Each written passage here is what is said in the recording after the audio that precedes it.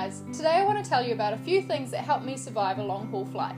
First off, I should note that all of the long haul flights I've been on in the past 4 years, I've been travelling alone.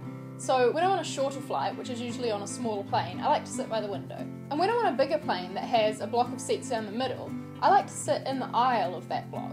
Because that way I figure that only one person has to get out from beside you and you can get up and walk around whenever you want. I just don't like disturbing people and I feel a bit claustrophobic if I have to ask someone to move so that I can get up out of my seat. As I'm sure you all know, airport security is really annoying these days because they don't let you take a bottle of water through the security gates. But what I do is carry an empty one and then I fill it up once I'm through security and into the departure lounge. Or if there's not a drinking tap there, I ask the air hostess to fill it up for me on the plane. It's really important to drink lots of water on a long haul flight because you'll get really dehydrated and your skin will dry out, and the more water you drink, the better you'll feel when you finish your journey.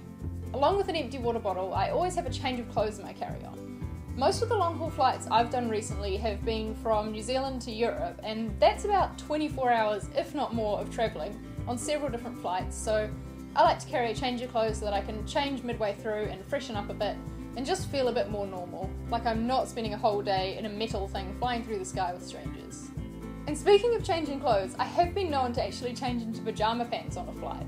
I'm talking literally get up out of my seat on the plane, go into the bathroom and put my pyjama pants on. I just feel more comfortable that way and I think it kind of helps me sleep as well. So if you want to do that as well, then I say go ahead and don't even worry about what other passengers might think of you. Another thing to make sure you take with you on a long haul flight is hand sanitizer. I know it sounds really nerdy, but just think about how many different people have sat in your seat and touched the armrests or the controllers and bleh. Put some hand sanitizer on and there'll be less chance of you getting sick. Another thing I always bring is my own headphones.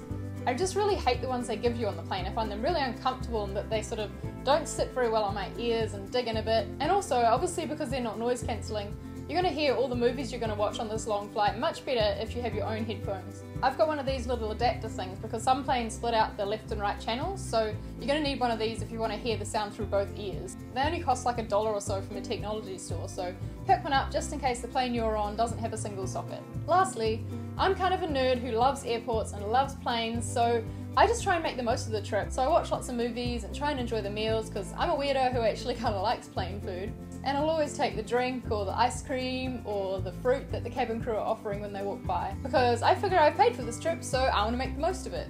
I'm heading off on a long haul flight in 2 weeks' time, so if you've been travelling yourself and have any other tips you could possibly share with me to make the journey a bit better, then please leave them in the comments. Give this video a thumbs up if you're looking forward to more of my travel series, which I'm sure is going to get pretty exciting once I actually start travelling. Make sure you subscribe to my channel so you can be updated when I post new videos, and I will see you in the next one. Bye guys!